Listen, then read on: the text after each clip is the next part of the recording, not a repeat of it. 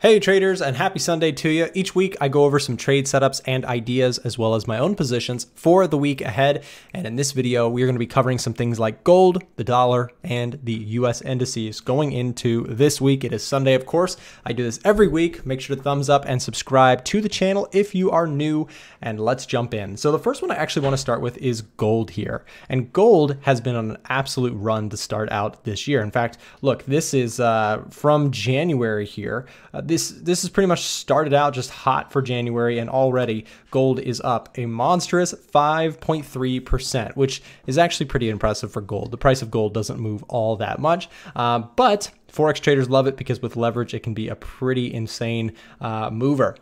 So here's my thoughts on gold. Gold right now is bullish. Bullish until proven otherwise. We can see this thing from a price action standpoint looks very strong. And looking at this in terms of support and resistance market structure, we have a pretty nice run that we've seen with support being formed around this previous level at 1900. That's a big round number play. And in my opinion, if you get a pullback into that area sometime this week, it could actually be an opportunity to look for continuation moves, in my opinion. Until price breaks sort of this upward trajectory that we have on the price of gold, I am pretty much looking to be predominantly long. I made some money on the long side here this past week. We took a signal inside of the VIP group. In fact, let me show you that just so you can kind of see what that looks like. I'll pull it up right here. So I was long the S&P 500 and gold, both of which ended up being nice profitable trades for us to start out the year.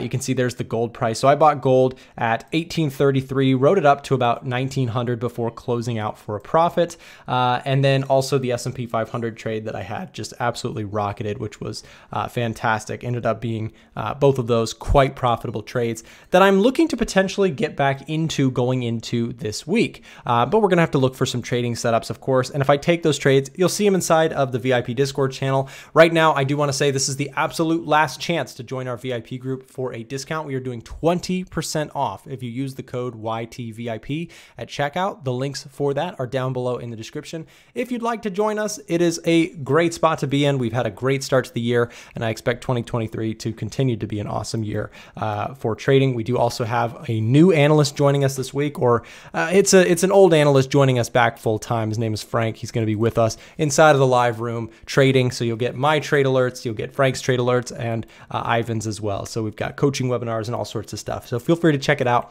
Link is in the description with your promo code there for that 20% off. So the price of gold looks incredibly strong, like I said. So pullback plays could be in order, just looking for continuation moves. I think a first attempt could be around that 1900. And if it does decide to pull back deeper, somewhere around that 1880 area here where we have previous highs and then also the key breakout right there with this green candle, a pullback to those areas look like bullish setups in my opinion. And if those fail, then of course we'll have to reevaluate. But for starters, I would imagine price action should find some levels of support off of those areas going into this week if we in fact get a pullback. Now that's a big if. Let's move on and take a look at another one real quick. The dollar. The dollar has absolutely crumbled. Here's your 4-hour chart, and you can see 105.6 was a little bit of a rally, but we're very far off our highs around 114, 115 that we tagged back last year. This year, it seems very struggling or very tough. A lot of struggle for the dollar bulls as things have basically fallen apart underneath lows. Ever since we took out these lows, it was just more pain for the dollar. We broke, we retested briefly before finding sellers coming right back in. So for this one, same kind of concept except inverted for the dollar bulls. This thing is bearish until proven otherwise. And in my opinion, pullbacks on the dollar actually look like sell side opportunities. And if we expand this level out here to include some of this consolidation, you can see it lines up pretty nice with this 38.2% retracement and resistance level. So if price gets a bit of a rally going here on the dollar this week, right, I would say be very cautious looking for that sell continuation move to occur on a proper retest. You've got to think there's a lot of dollar bulls from a price action standpoint who are wanting to be short on the dollar. They want to be long gold, they want to be long the euro, the pound, etc. against the dollar, but they're waiting for that pullback. And that pullback to me looks like around 103.5, let's call it. So we'll keep an eye on that for this week on the US dollar. Now we're going to pivot here, and I want to show you guys just the overall edge finder bias here going into this week. We'll take out the neutral readings. What I'm doing here is I'm just filtering for strong buys, strong sells, sells and buys. And what this is going to do is we take a look at several indicators here across the top of the screen. You have COT data, which is smart money tracking, retail sentiment, seasonality, trend reading, GDP growth, inflation, unemployment, and interest rates. What this software does is it takes all of these factors and it lines them up by score and generates this column here, which gives us our overall score, which equates to biases on the left. This is how every day of the week when I trade, I essentially find my watch list. So I start here on this page. Just go to watch list page right here if you have the Edge Finder. And so what I'm looking for is basically for opportunities on this list. And what you'll see here is that we have the indices showing up as possible buys this week, which I will be very happy to try and pick up on some pullbacks. And if we flip around, what we have is we have some sells, like the pound crosses seem very sell heavy. You got pound Swiss, pound Aussie, pound New Zealand, pound yen, and pound dollar on the list as well. So I'd like to start with some of the pound pairs and then wrap back and take a look at some of the indices. And so you guys may have known I recently took a lot of some big profit off of the S&P 500. I traded that one long. I'm looking for an opportunity to get back into that one this week. And then also, of course, pound USD here. On the sell side is the bias, but here's the thing, right? Here's your daily chart. We've formed a bottom. I really ideally would like to see, before trying to get into some sort of sell with this, I'd like to see levels of support here actually get broken, right? So I'd like to see something come back and actually break through the lows to form some sort of structure to the downside. So I'm looking for failure before trying to get involved with the pound USD. If you're a different style trader, maybe you'll find something, you know, some pattern or something that you like to be selling in these areas. But for me, what I would like to see is I'd like to see momentum pick up and actually break through levels of support. And then I'm looking for retest sells to continue going into this week. So of course, this is a bit of a ways away considering this is a daily chart and it's not likely we're going to get underneath those lows this week. It's possible, but not particularly likely based on the average true range of these daily bars. Now you might be able to get something a little bit lower time frame going. So here's your 4-hour chart, and you might look for some failure here. You might look for, if you're really sell heavy, maybe you're looking for this level of support. This is a pretty key spot on the chart. If you look left, you've got 1.21 here. This level holding really nice for the bulls. So broke, retest, and shot off that level. What you'd want as a seller, if you're like me, and I'm taking a sell bias on this currency pair, I'd want to see this thing fail, right? I'd want to see it fall apart at this level of support, showing me that, okay, sellers have taken over this area, and any pullback, I'm going to look for continuation sells on the pound USD. So this is what I'm talking about. Even though the Edge Finder has a bearish bias on a lot of pound crosses, what I'm looking for is the technicals to actually come in and align with that fundamental and sentiment analysis that we get from the Edge Finder. So the Edge Finder, what it does is, we've talked about this often, but many traders look at technical analysis. This is the most common things that every trader looks at. Then you also have fundamental analysis, which is this category over here, right? Understanding the economies of different countries, inflation in each country, unemployment, and interest rates offered by their central banks. Many traders do not even pay attention to this. They completely ignore it. The Edge Finder assists basically by helping you to look at fundamental analysis, but it also includes sentiment analysis. Sentiment analysis is basically the study of like watching what institutional traders are buying or selling, which we can pretty much see in this category by itself. We'll take a look at the smart money tracker in a second. I'll show you that. And then also the retail crowd. What's the retail crowd buying and selling? And we can read into that using the Edge Finder. So the Edge Finder, what it does is, most traders know this, but they don't do this and this. The Edge Finder assists by giving us a way to look at all three sections and fully building out our analysis on a pair. If you're only looking at the chart and you don't look at any of the other things, you could be missing some really important data that the Edge Finder can help you find. So if I take a look at the smart money tracker, it'd be very interesting to see where the pound stands on this list. And what you can see is that if we are looking right here, let me highlight this so we can all see it a little bit easier. So the pound, right? If we're looking at the pound specifically, we can read into this and we can see that 64.51% of the contracts opened on the futures market by the non-commercial traders. I know that was a lot, but basically the short answer, this is hedge funds, small banks, institutional traders. They're net short on the pound, 64.5%. So they have a net short interest in the pound, right? Very small compared to the 35.49% long position, right? So when we think about the pound, right, we want to understand what big money is buying and selling, and the Edge Finder, again, helps us visualize that. Comparatively speaking, we could go take a look at gold. Gold is on the other end of the spectrum. Lots of buy interest from big money. Big money is long gold, 72% long positions. That's a heavy buy rating from institutional traders, right? So understanding these things is going to be important to building a bias, right? Before we even look at the chart, everybody looks at the technical chart, but understanding the bias is important before you actually start lobbing trades into your account. We like to take a full look. So I mentioned also the S&P and the NASDAQ. I'd like to show you guys this. So I took the S&P 500 long last week, made some good money trailing stops on this one.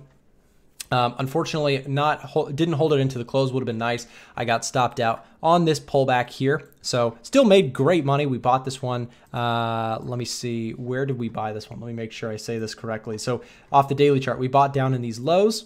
We called that signal outside in the group. Let me show you, make sure I'm correct about this. So bought the S&P 500 at 38.31. So 38.31 right around here. So we bought 38.31.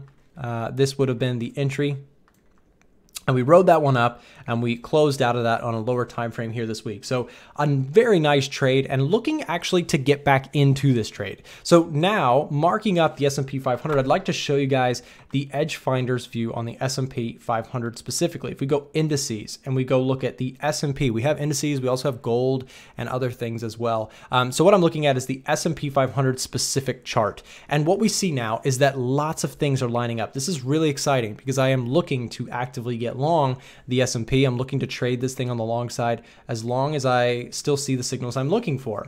So projections are to the upside there for the S&P, as they have been. We've been making some money off that one recently. Trend to the upside. Seasonality, the month of January tends to be slightly positive for us. Take a look at GDP growth, inflation, unemployment. These things are favoring more bullishness for the S&P.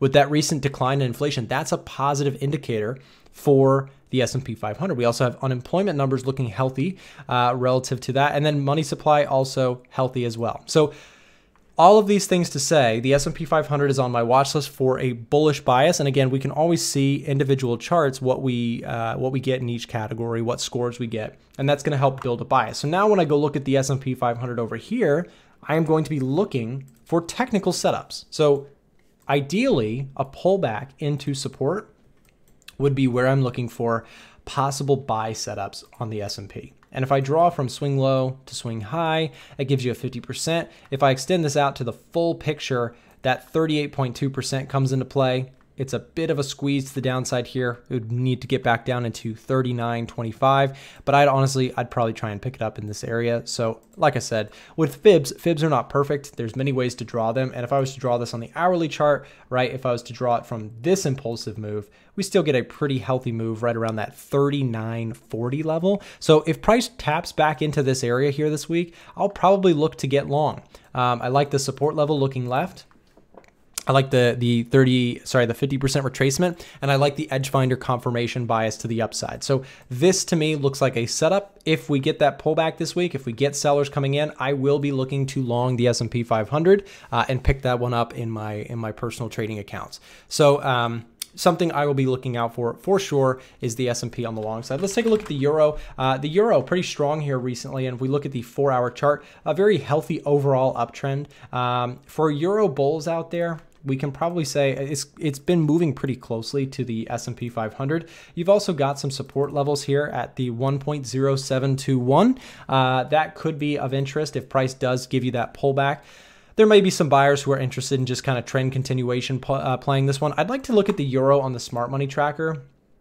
Sorry, not the market heat map, the smart money tracker, and see where the euro is. It has a pretty long interest at 69.72% from institutional traders. So lots of buy interest overall, which can be an interesting little thing to pay attention to. So big money seems to be net long the euro. And I'd like to actually check the euro dollar specifically for a second. Let's go open up the EURUSD. And what we can see here is we get a neutral bias. There's not much here, but seasonality wise and retail sentiment, this is what I wanted to pay attention to. The crowd here, as the euro continues to march higher, the crowd is trying to short it. So this tells me don't be short tells me more to be on the long side, because when it comes to retail crowds, I don't want to be in the majority. I'd rather be in the minority, because retail traders tend to be on the wrong side of the market very, very often. And so that's kind of where I'm at with this one. I'd be more interested on the long side of anything, but there are other things that I like a bit more. And we'll go back to the watch list here for a second and see if there's anything else that's jumping out to me.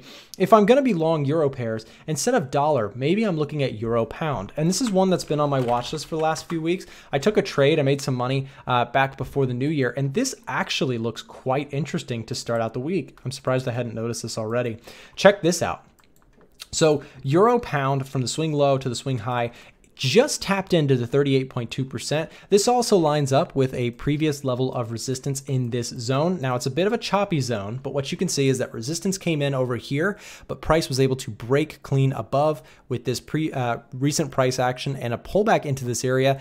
If you're looking to get long the euro pound, I would say this area looks pretty interesting. Of course, this is my opinion. I can be wrong. I'm wrong often with my trading, but remember, it's not about how much you make on just the next trade. It's about how much you make over time. And it's also about, of course, how big your wins are compared to your losses. So if I take this trade, it'll be shared inside of the Discord channel. It's definitely on my watch list. Remember, you can see all of my trades within here. And as I mentioned earlier, I've been doing we've been doing the sale this week. It is ending today. So if you want access to the group, get access for 20% off, 20% off your membership cost.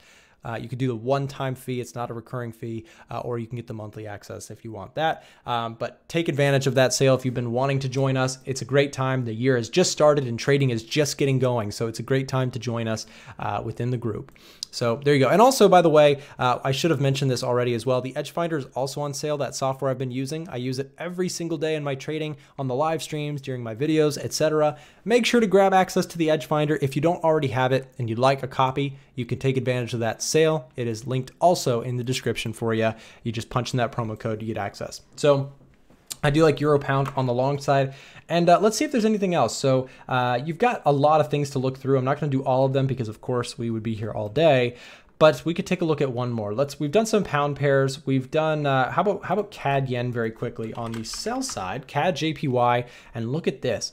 This one is an interesting one. This one looks like it might be one more for the breakout traders, for the momentum traders. This is an interesting one. We're back below 100. We're sitting at a level of support. If price can break through this support, this is a daily level of support. If this level breaks, it could be pretty strong for momentum traders to look to get involved in, right? So if it breaks out and you're able to locate this on a lower time frame, look for some continuation moves, this 95.60 level actually looks quite interesting. So again, what I'd be looking for predominantly here would be a breakout underneath the lows. So right, looking for some strong close, ideally, tagging something like 94.60, just getting decisively under these lows, and then pullback plays for continuations.